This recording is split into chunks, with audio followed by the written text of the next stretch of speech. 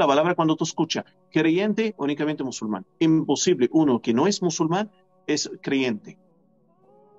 Creyente estoy hablando de la creyente, de la creencia correcta. No hay, excepto el musulmán.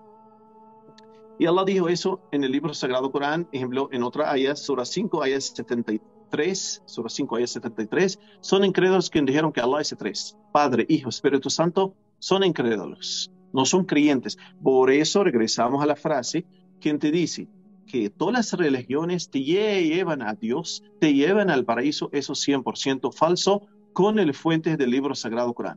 Hay una sola forma, entrar al paraíso a través del Islam, aplicando el Islam y alejando del politismo y los pecados. Número dos, otra frase.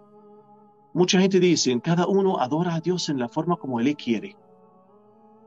¿Esa frase es correcta? Incorrecta, 100% incorrecta. Hay una forma específica como quiere el Creador que debemos adorar al Creador.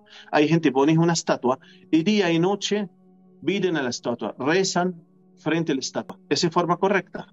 Incorrecta, eso asociar a Dios. Y así estaban haciendo la gente en la época de cada profeta. ¿Por qué Allah envió al profeta Abraham?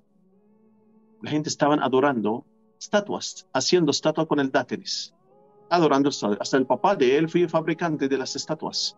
Entonces, si la obra de ellos es correcta o la gente adora a Dios como ellos quieren, Dios no va a enviar a los profetas y a los mensajeros.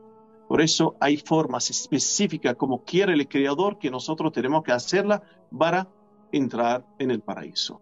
Entonces, uno no puede adorar a Dios como la forma como Él quiere.